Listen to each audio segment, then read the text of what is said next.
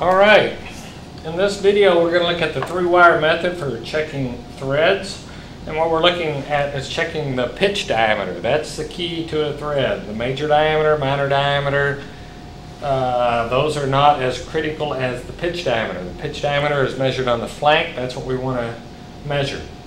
So in lab practice number 16, we're going to do the 3-wire thread measurement practice. Okay, the formulas are on the quiz, so that's a lot of help. So if you look at your PowerPoint and you do the PowerPoint and you do the quizzes online on Blackboard, this should be no problem for you. Other than sometimes you need 4 hands to do this. It's very tricky. Okay, so I'm going to do number 2 right here. It's a 5/16 18 thread boat. So I looked in my box of boats and I found something that looked close to a 5/16. So I'm going to measure it right across here, and I get about 306. Okay, 306 thousandths. So that is a 5/16 diameter, because the 5/16 diameter is 3/12. So it's going to be about 5, 6, 7 thousandths below for clearance. Now let's make sure we have 18 threads per inch. So I have my 18 leaf here from my pitch gauge, and it fits right in there. So I've just identified this as being a 5/16 18.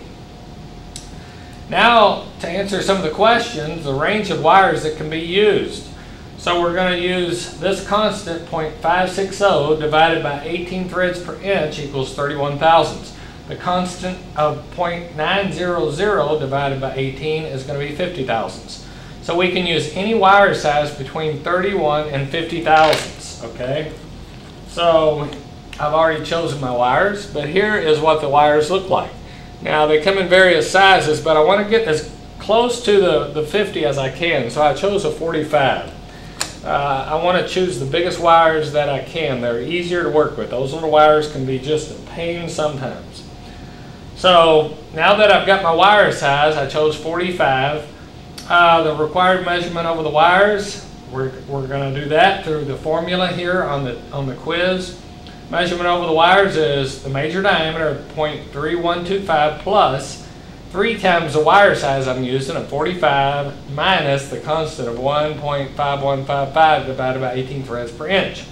And remember how you do your math. You do the parentheses and division. Remember the please excuse my dear Aunt Sally.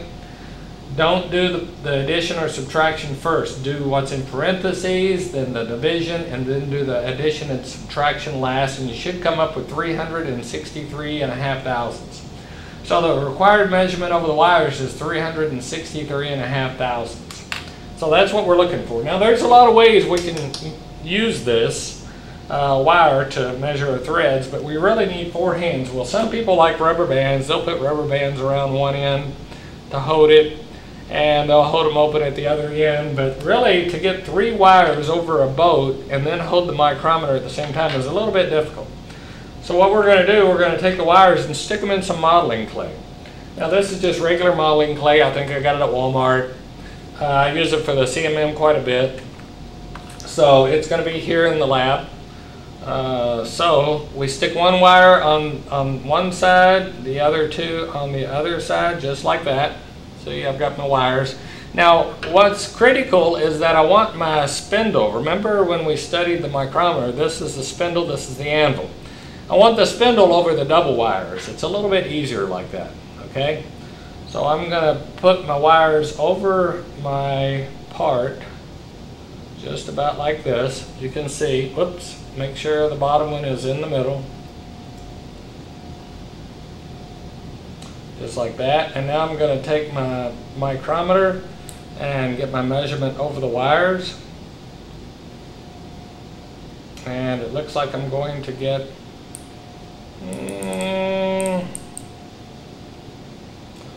make sure I get it straightened out here.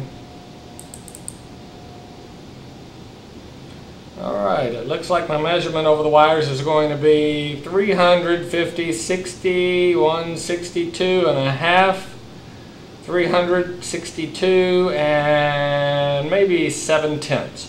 But you can see that I've got 1 wire on bottom, 2 on top. They're right across from each other, and that's what I'm looking for. Okay, so once I get this measurement, then I've got it down pat. But you see how the wires are held in place with the modeling clay on the other end, and I have 2 on top, 1 on bottom, and they have to be in a straight line. You can't have it slanted, okay? So the modeling clay is a great help in this situation.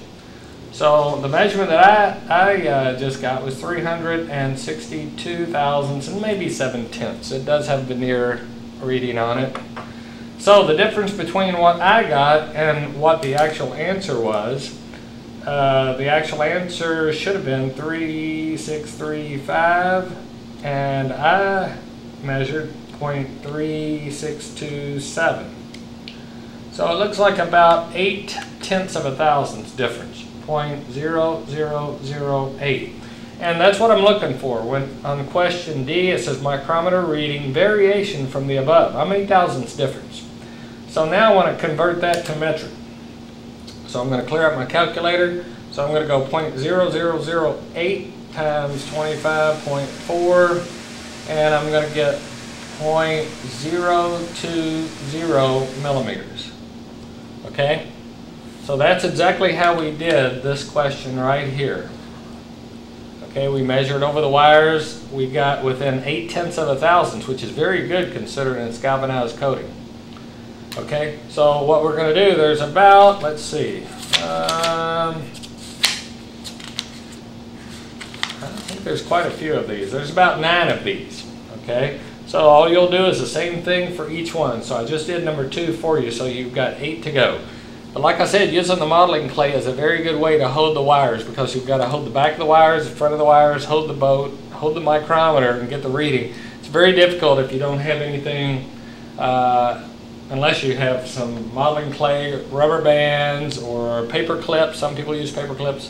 Whatever it takes to hold the back of these, okay? So you want your spindle on the double side, your anvil on the single side, make sure they're straight across, and I think you'll do a great job. If you need me, look me up in the shop. Thanks.